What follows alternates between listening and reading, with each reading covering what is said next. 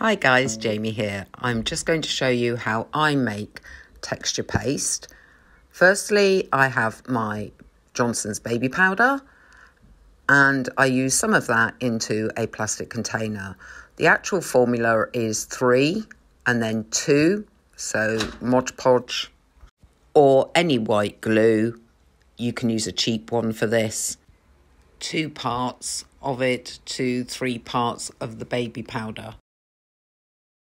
The next addition stops your texture paste looking too grey, and that is to add 1 part white gesso or white acrylic paint.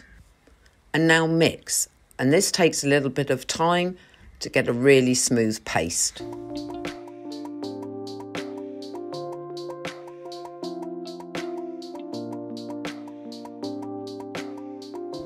Here I can see that it's slightly too runny.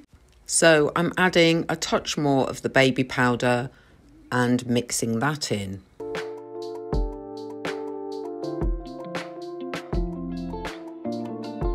It really is a bit of a balancing act. This is now too stiff and also a bit grey looking. Therefore, I'm going to add some more white paint. Now it's like a thick white cake batter. It can be covered with a lid and will keep.